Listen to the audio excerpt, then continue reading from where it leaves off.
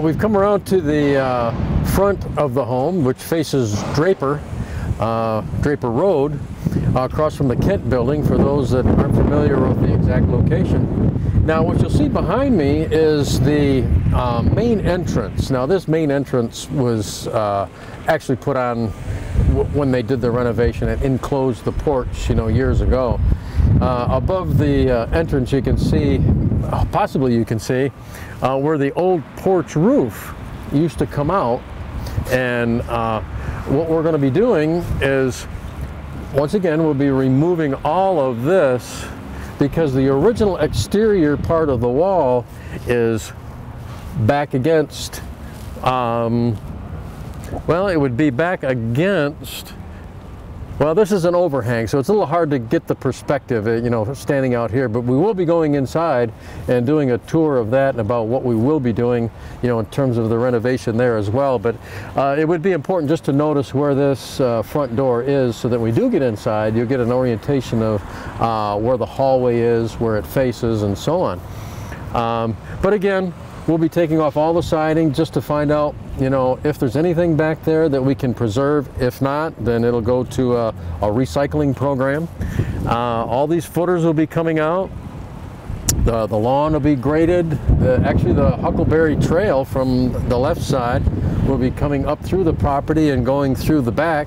So this will be very accessible, which is actually wonderful. And there's a wonderful couple of items, and you can just see, possibly above my head, a very nice stained glass window. Well, I should be keeping that. That's original, cleaning that up.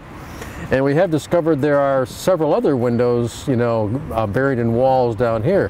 One of them being stained glass, actually two of them being stained glass. So we'll be revealing those as well.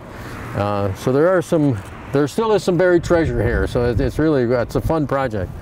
And what you see up above here, there's an excellent, roof vent window that takes on a whole different shape that we'll be replacing that.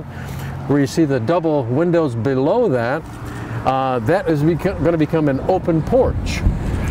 A lot of times, in historic properties, that was a evening sitting porch. If you had the tallest and I guess maybe the most prestigious home in town, it would have been a gathering place for politicians to speak to a large group of people. So those porches served many purposes other than just for the residents to enjoy. Sometimes it became a community gathering space, and that could yet be a possibility, in the future for, here.